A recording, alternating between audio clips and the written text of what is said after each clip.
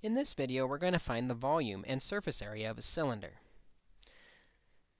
The formulas we use to find volume and surface area of a cylinder, or standard soup can, for the volume is pi times the radius squared times the height, where the height is how tall the soup can is, and the radius is the radius of the circle on top.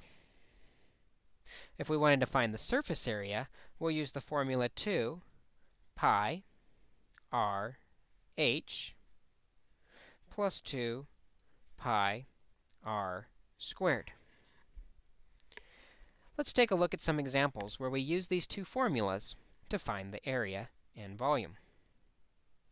Here we have a soda can. Typically, it's 5 inches tall with a diameter of 2.5 inches. We want to know how much soda can fit into the can. If we're fitting it into the can, we want to fill it. That's volume, or pi times the radius squared times h. Might help to draw this can out. I'm not a very good artist. But we know it's 5 inches tall. And the diameter, the distance across the can, is 2.5 inches. The formula is asking for the radius. And the radius is only going to go from the center to the edge, half of the diameter, or 1.25 inches. Whoops. Radius is 1.25 inches. So plugging this in, pi is 3.14 times r, the radius is 1.25 inches squared, times the height, that's how tall the can is, 5 inches. And now we use order of operations. Exponents first, so we have 3.14 times 1.25 squared is 1.5625 square inches times 5 inches. Since we're using our calculator, let's just multiply straight across. 3.14 times 1.5625 square inches times 5. Keep multiplying across. And we end up with 24.53125 cubic inches, filling up our soda can. Let's try another example. Here we have an engineer designing a hollow cylindrical container. It's going to be 4 feet long, diameter of 2 feet. How much to create the hollow cylindrical container? Because it's hollow, we're just doing the outside, which means we just need the surface area. Surface area formula is 2 pi r h, not squared, sorry.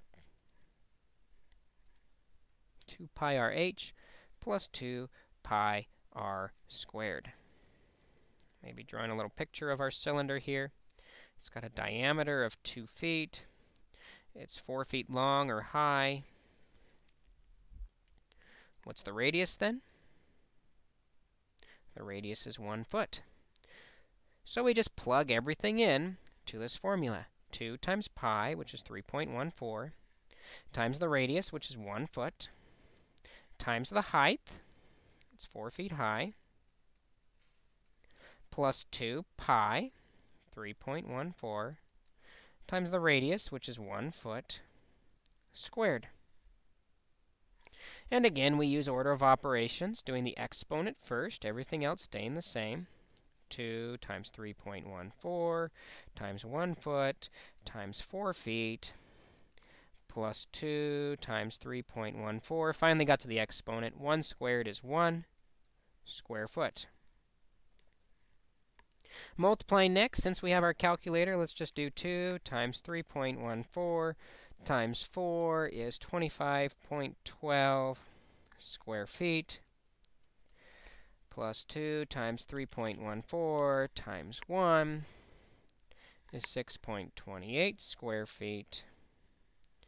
And finally, adding together to get our final surface area of 31.4 feet squared.